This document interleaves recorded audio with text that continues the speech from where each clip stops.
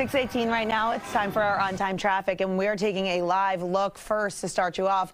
And a tractor-trailer crash on BW Parkway southbound inside the Beltway. They are diverting traffic at 202. We have reports that there were only minor injuries involved in this crash. However, the tractor-trailer was carrying potatoes and onions, and they need to get that cleaned up. Right now from the camera, we are not seeing any of that spilled load, but we are seeing quite a scene with a lot of flashing lights and crews out there. We are getting reports that BW Parkway southbound at 202 will remain shut down till about 8 a.m. for this massive cleanup. We'll switch it over to our maps. Let's help you steer clear of that and talk drive times. If you do plan on hopping on BW Parkway southbound from the Beltway down to 202, 4 miles taking you 47 minutes. So we're seeing at this point closer to a 45-minute delay. Now, unfortunately, your best alternate taking the Beltway to 50 inbound is seeing some bigger delays that are popping up as well. As you try to make your way just from the Beltway to 295, 5 miles taking you 13 minutes. So closer to a 10-minute delay there. You can see by 202 you're completely parked. And again, with this cleanup lingering through about 8 a.m. as they anticipate,